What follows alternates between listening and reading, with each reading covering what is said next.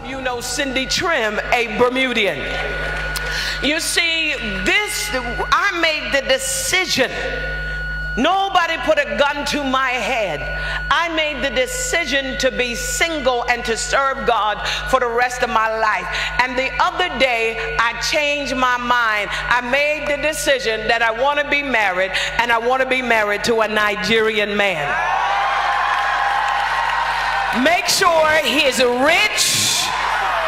I don't care if he's ugly. I don't care if he's fat.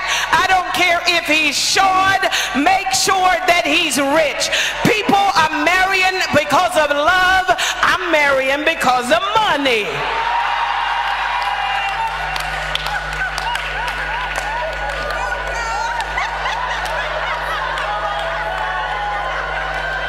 So if you have a brother, an uncle, a father, or a grandfather,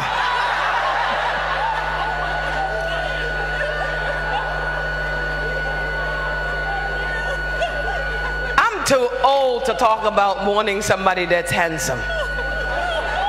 Are you with me? To me, that's frivolous. That's frivolous. I want someone that loves God. He don't have to preach, and he don't have to pray. I could do all the praying, baby. Give me your credit card and give me some money. All jokes aside, I love Nigerians though.